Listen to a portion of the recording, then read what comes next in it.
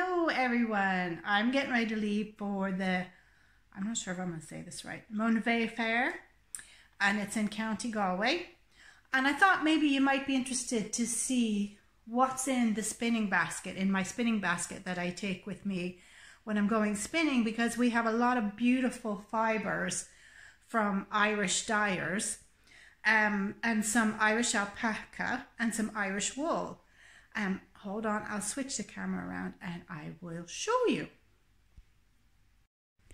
Okay, first of all, you may have seen a little vlog I did yesterday about the beautiful hand-woven baskets I got at the Ennis Market. And so this is going to be my new traveling spinning basket.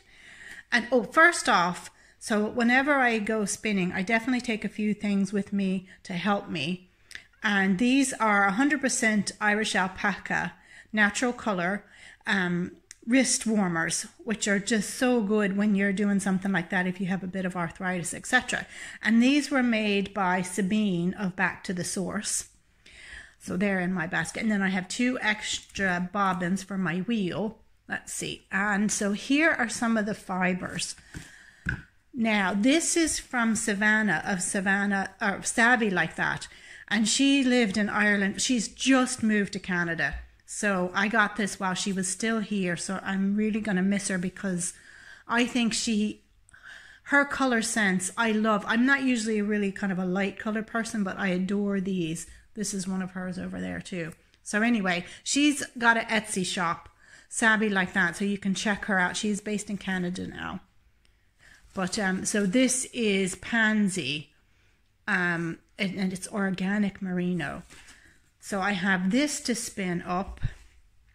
And then at Irish Fibre Crafters, we carry Grace O'Neill's. So she's an Irish dyer, indie dyer. And also you probably know her as Babel's Travelling Yarns. That's her podcast and her dyeing brand. So she dyes yarn and fibre to sell. And we carry some of her items. She has an Etsy shop as well. But so I got this one from her. I can't remember which wool this is because I took off the label. I got a couple of these braids, and this is one I spun up earlier. That's part of that. And then also in here I have, so orange is one of my, I love all the colors, but I especially love orange. I'll be careful here now, I've stuffed things in. This is another one from Savvy Like That. And this is a Polworth, which is a lovely sheep breed.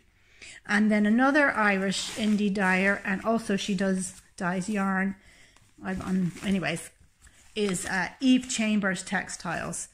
And so I've got a braid of hers that's kind of blowing out a bit. It's not quite, it's a bit deeper than that. It's actually nicer than it's looking there. So I've got a braid of her fibre. And then also I have a bunch of the purebred rare breed Clun Forest wool that I processed myself. I washed, I think I might have showed you this before. It's got little bits of straw, etc. in it still, but that's fine. And that's from Susanna's Farms, Wartables, Ireland. And then I have some alpaca that's been carded. I carded it, and it's a little bit darker than that, but it does have a little bit of that lovely kind of silvery sheen to it. And this is Irish alpaca from Hilltop Farm. And this alpaca's name is, I mean, he's still alive, obviously, Clyro. There's a bit of fibre in there, or veg matter. And that's my little basket of tricks. And I'm going to spin from this one first today, I believe. I probably won't get to the rest, but I thought I'd just bring them along in case. So that's what's in my spinning basket. There we go, focusing. Hope you enjoyed that.